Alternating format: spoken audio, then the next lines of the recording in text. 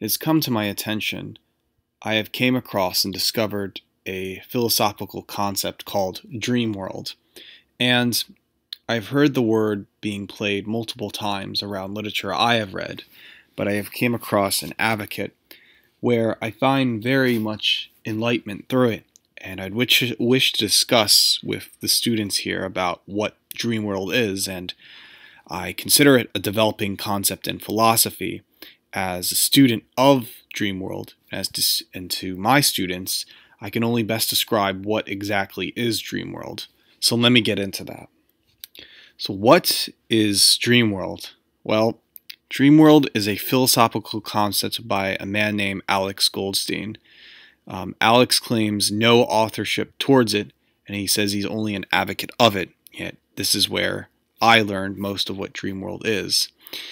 And over the phone with him, he told me that, or at least from my understanding, that Dreamworld takes influence from many different disciplines and concepts, but has its roots in the dream argument, simulated reality, object-oriented ontology, philosophy of psychedelics, sexual liberation, and both the esoteric and occult. And Dreamworld is a place where we can connect as human beings and further reach enlightenment together as a people. Anyone can get into Dreamworld. But everyone also exists in this Dreamworld. Animals, objects, you name it, so as long as it has a spirit. And our consciousness, dreams, wishes, desires can all play out reality, but are all true in the dream world. So we can connect to Dreamworld by making these connections and comparisons to actual intellects in reality and in the written works who have reached Dreamworld by trying to recall it back to us using their own semantics and words. So it requires a lot of literature criticism and reading. Now, once we reach to Dreamworld, we can be fully liberated from the constraints of anxiety and authority in reality. We can focus on being better artists, people, and citizens to make our literal dreams come true in reality. So often for us to connect to Dreamworld, we're using telepathy to break this matrix, quote unquote. And so dreams are real communication zones. So Dreamworld is also critical to the red pill, which was an internet reactionary thought of the last decade, and as well other kind of post-alt-right subcultures, and as well as the synthetic left, that's the fake left. Dreamworld advocates this kind of fun, happy, I wouldn't say hedonist belief, but from what I can understand from Alex, it's many things at once, and I'm still trying to understand this. I'd like to tell my students that I'm more like a translator and editor, and Alex is more like the orator and writer. As you can see, H.P. Lovecraft, we all know of him with the Cthulhu mythos, was the main orator and writer of those horror stories. And August Derleth, translator and editor, had to get Lovecraft and show it to the public. I see Alex Goldstein as that new age H.P. Lovecraft, and it's not the Cthulhu mythos, it's his concept of Dreamworld, and I, pilleater, am that August Derleth to be the translator and editor of such works. So, from what I understand, and asking Alex, who are the main influences from Dreamworld? And I only can say this list of things that he likes, or at least has influenced this view on Dreamworld.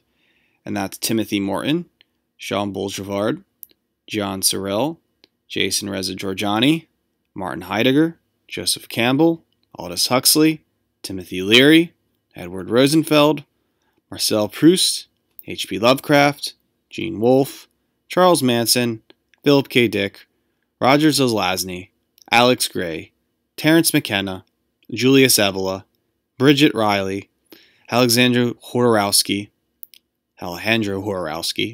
Jonathan Bowden, Douglas Pierce, the movement of the dirtbag left, some works of the Kabbalah, esoteric Christianity, and etc. Now, there's probably more to this list, but these basic figures should help get down the concepts by making literature comparisons for a user to enter Dreamworld, and to use this kind of literary criticism to hopefully touch in, as my own criticism is understanding that postmodernists will take this literature to be inside reality, while Dreamworld breaks the postmodern narrative to enter this esoteric world. So for the methods to enter into Dreamworld, you have to realize everything is a hyperobject. This requires reading the work of Timothy Morton. Every time we meet someone, even call someone on the phone, that is a voice from a supernatural power. Whether you're feeling good or being euphoric, that is a spiritual message to break the matrix. And the matrix is the reality. And the matrix is the social conditioning of playing by the rules of life, society, the computer ruling us, social media, and no one interacting with one another. The elite want us to be isolated. And I think the evil elite is often called Martians or demons that are invading our mind for us to get into the dream world. And the enemy is this extraterrestrial being.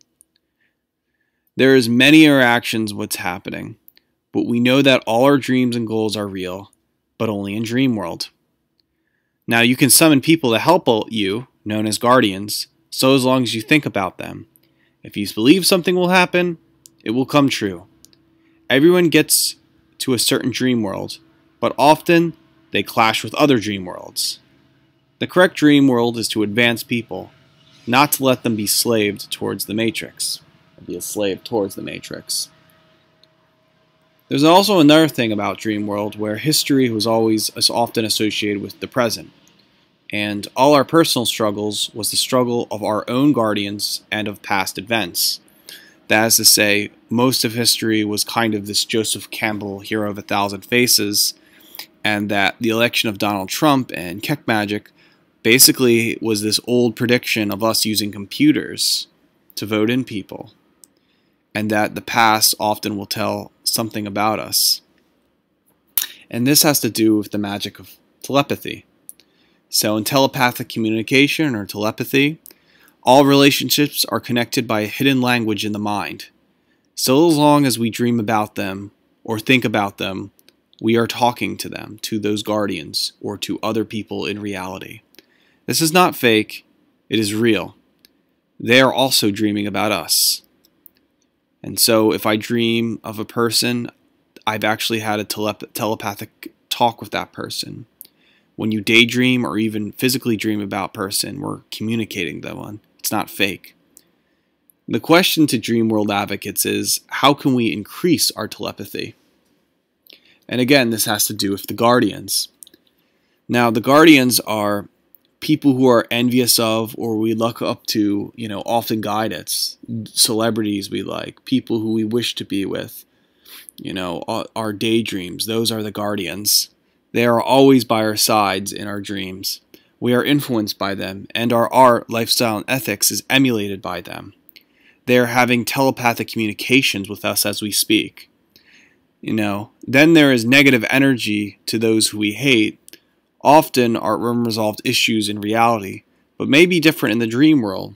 Suppose if I hate someone in reality, in my dreams I pretend that I actually love them, because dream world is superior to reality. If I met the guardian dream world, the actual person met you in reality.